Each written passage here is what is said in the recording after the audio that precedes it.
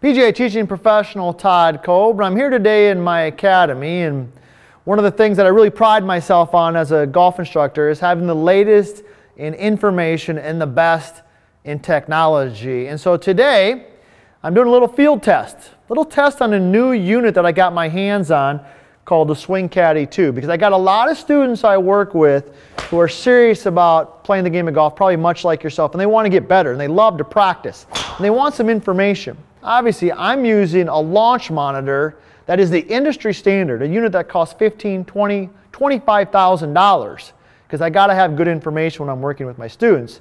And so this unit here is a couple $100.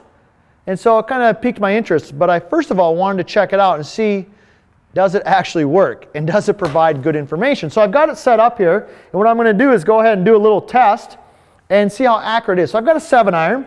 I've got the Swing Caddie 2 set up right behind me based on the instructions, simple and easy to use. Let me go ahead and hit one 7-iron here and see what type of information and data we get between the two units. 150 yards. All right, so it's a 150-yard 7-iron. It's telling me, as you can hear, it's got the voice there, so it tells me actually how far that ball went. I've got it set, of course, on the 7-iron shot as I do my unit here. So let's go ahead and do a little comparison. So the first thing we're looking at is club head speed. That's something that you want to know. My Swing Caddie 2 on that shot tells me 80 miles an hour. Not real fast for me, but it's early in the morning, right? My club head speed on the unit I've got here is about 81. So literally 1 mile an hour together there. We got a ball speed of 108 on the Swing Caddie. I've got literally a ball speed of 108.3 on mine. So almost identical numbers there in terms of the distance the ball went, the ball speed, and the club head speed. So very interesting.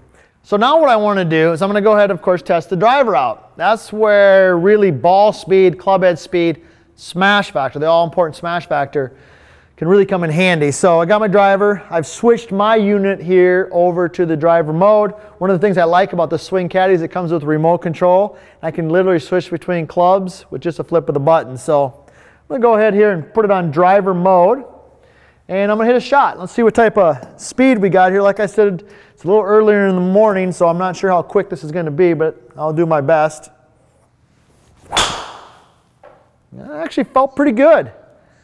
Felt pretty center of the face, so we'll be curious to see what type of numbers we get between my unit that I use every day and the Swing Caddie 2. All right, so what we've got here, got a club head speed of, looks like 105. Not bad for me. Like I said, it's early in the morning. I can usually get it cooking a little quicker, but 105. Over here, club head speed 105.6.